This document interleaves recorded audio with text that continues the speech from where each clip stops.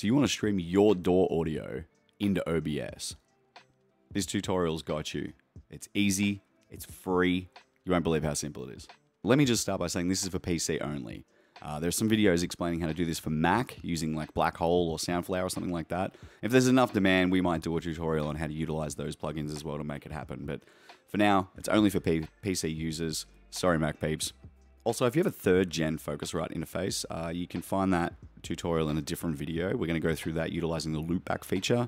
You don't actually need any additional plugins or anything like that. So we're going to do that in a separate video. Okay, your first step is to go to reaper.fm/reaplugs. The link's going to be in the description below as well. Now, download whatever your system is, whether it be 32-bit, 64-bit. You'll get a setup install or something like this. I agree. Now, you don't have to install all of this if you don't like. You can if you wish. You know, it's got a couple of compressors and all that sort of stuff that you can utilize and take advantage of. But in this tutorial, all we really care about is Reastream, audio and MIDI over Ethernet. Okay, they're the ones that we want to utilize. Hit next. Now, it's important to note that OBS will actually utilize a default folder for their VSTs. I think that default is set to C program files, VST plugins. Go ahead and install it into that. It'll get picked up in your OBS that way.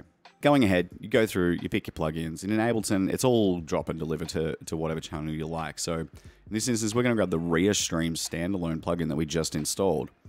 And we're going to grab it and drag it and drop it onto the master channel.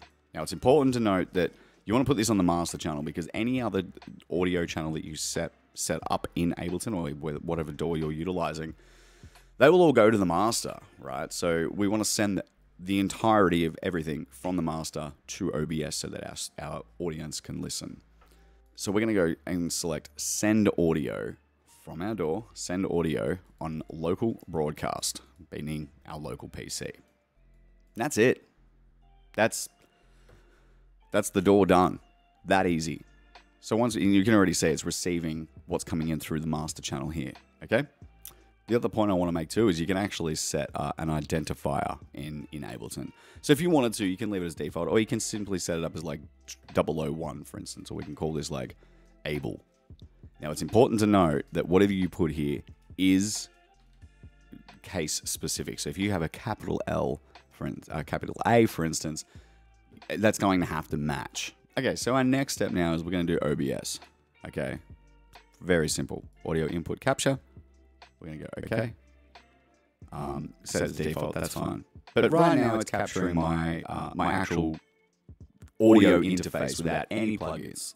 We're going to mute that so that you don't get that double up from loopback and everything else as well. So what we need to do before we do anything else is make sure that we've got the Reastream filter applied. So you can either go through right-click filters, you can either hit this setting wheel and go filters, or you can click filters here. If it decides, there we go. Got to have it selected, Chris. All right, we're going to go add. We're going to go VST plugin. We're going to call this Reastream. Label everything so you don't lose it. We're going to open the plugin into, we're going to add, first of all, we're going to add the Reastream plugin that we just installed. Reastream standalone. We're going to open the interface and we're going to call this Ableton. Same as what we were sending from our master channel in Ableton. We're going to tell OBS to receive from Ableton. And you can see we're getting that stereo input. Great. We're going to do 2 more things. So you would have noticed that there was actually input coming in before I applied that Reastream. Some interfaces, depending how you've got your sound system set up, like your sound settings set up, it might be receiving interface audio directly, not coming from your DAW, which is not what we want because that's going to be a very dry signal. It's going to have no plugins on it, anything like that. Or if you're recording music or you're playing music in your DAW and you want your stream to hear it, that's pointless, right? So the first step we're going to do is we're actually going to go in here and we're going to add a gain, okay? Audio chains work in order. They go through one, into the other, into the other. So it's important that we do this in order. So the first thing we want to do is we want to actually apply a negative 30 dB, and then we're just going to double it. The easiest reason I can give you is Negative 30 dB is actually not enough. We need to double that, and that's going to get rid of all that audio input capture from your interface, okay?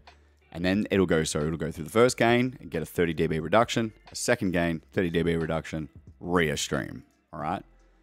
So if we hit close now, I'm going to turn off my loop back, and we should be receiving audio now directly from Ableton, and you should be able to hear the reverb that comes through when I apply that. And that's all being recorded directly through Ableton into OBS and being received. That is essentially like the step-by-step process, and hopefully that helps everybody. Like I said, if you've got a Focusrite 3rd generation interface, whether that be like an 89i8 or a 4i4 or whatever it may be, if it comes with 3rd generation, just double check the manual and make sure it comes with loopback. If it does, we're going to do that in a separate video. Let me know in the comments if this helped you out. Give it a like, subscribe, of course, you know the jazz. And yeah, thanks.